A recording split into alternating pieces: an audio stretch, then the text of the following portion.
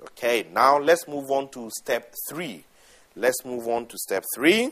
Step 3, we're going to look at verbs and nouns. This is really, really important because in most cases, you see candidates not answering the question that they've been asked to answer. They tend to set their own questions and answer them. So how are we going to look at the verbs and the nouns? Okay, the verb is actually talking about instructions. What have you been instructed to do? And the noun is just talking about the subject matter.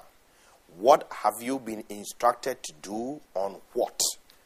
What have you been instructed to do on what? So let's go into details. If you take the question requirements again, in A, we are expected to estimate. We are expected to estimate the effective interest rate cost using features contract and the options contract. With the B, we are instructed or supposed to outline the benefits and dangers of using derivative arrangement. So what will be the instructions? If you pick A, the instruction is estimate. Estimate effective interest rate costs. So the instruction, what you are supposed to do, which is the verb here, is estimate. What are you supposed to estimate? You are estimating the effective interest rate costs. What will be the subject matter? What are you going to use to estimate the interest rate costs?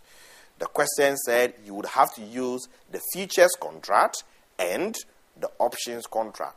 So the subject matter here relates to using the features contract and the option contract.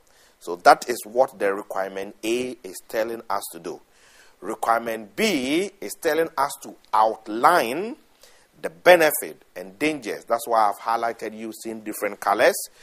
Outline, benefits, dangers, derivative arrangement. So these are the things that you need to pick from the question in order for you to be able to answer it.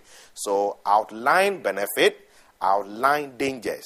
Then the derivative instrument becomes the subject matter. The derivative instruments become the subject matter. The question was derivative instrument, benefits, dangers, outline them. Okay? When you talk about the derivatives, we all know derivative should be any instrument that will derive its value from the value of another instrument. So what type of derivatives can you think of suggesting here?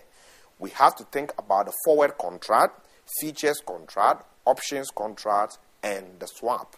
So the question was telling you to outline the benefit, the dangers of derivatives. So the examiner will expect you to talk about the outlined benefit and dangers of these 4 types of derivative instruments at least.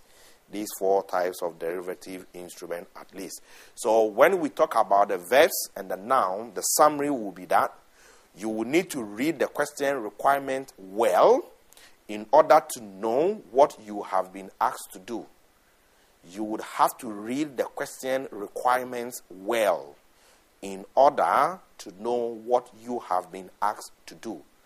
What is the instruction and what is the subject matter? What are you supposed to calculate?